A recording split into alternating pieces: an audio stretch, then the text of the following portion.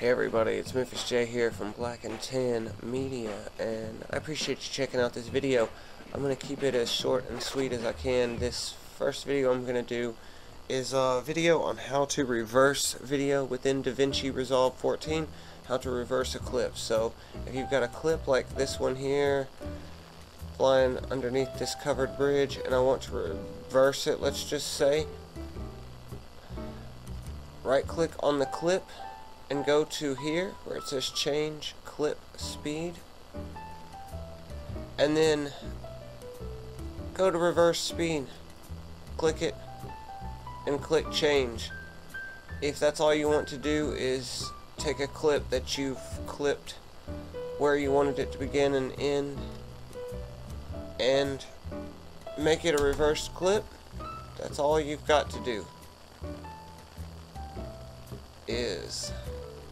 So one more time for review, right click on the clip, change clip speed, and then click reverse speed, change. When you deal with this stuff, you've got maintain timing and stretch to fit.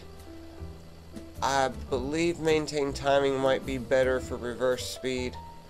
Let's see if it changes it any.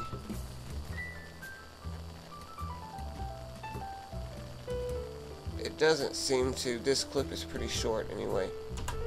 Nevertheless, that's the basics of how to change your clip's direction back and forth. So if that's all you came here for, hope that helped you.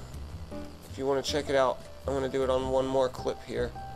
I've got this clip where I'm going to fly in towards this barn. So let's experiment with that real quick. Change clip speed. I'm going to hit reverse speed.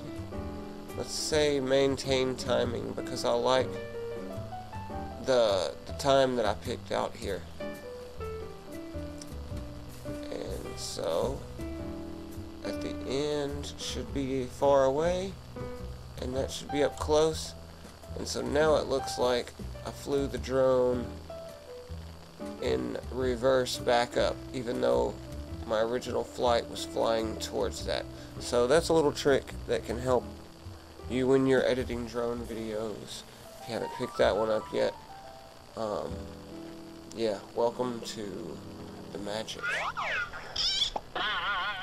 So hopefully this helped you out. If you've got any questions, drop me a comment.